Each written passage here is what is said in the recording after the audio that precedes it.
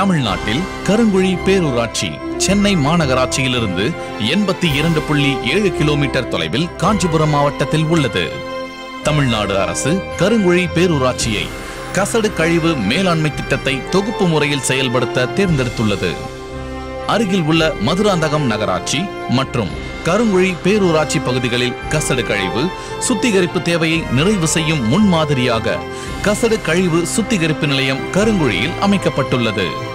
2 acre நிலப்பரப்பில் ரூபாய் 4.93 கோடி செலவில் கசடு கழிவு சுத்திகரிப்பு நிலையம் அமைக்கப்பட்டுள்ளது.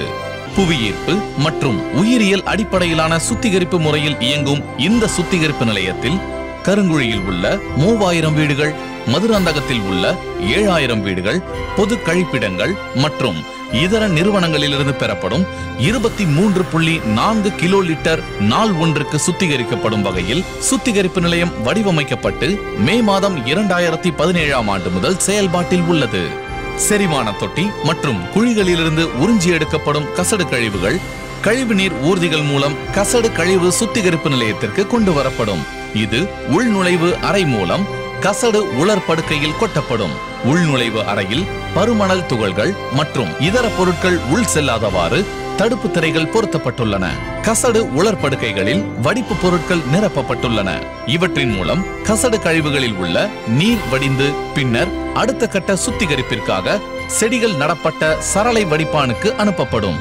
செடிகள் நடப்பட்ட சரளை வடிப்பானின் அடிப்பகுதியில் பல்வேறு அளவுள்ள கூழாங்கற்கள் பரப்பப்பட்டு கல் வாழை மற்றும் நாணல் நடப்பட்டிருக்கும்.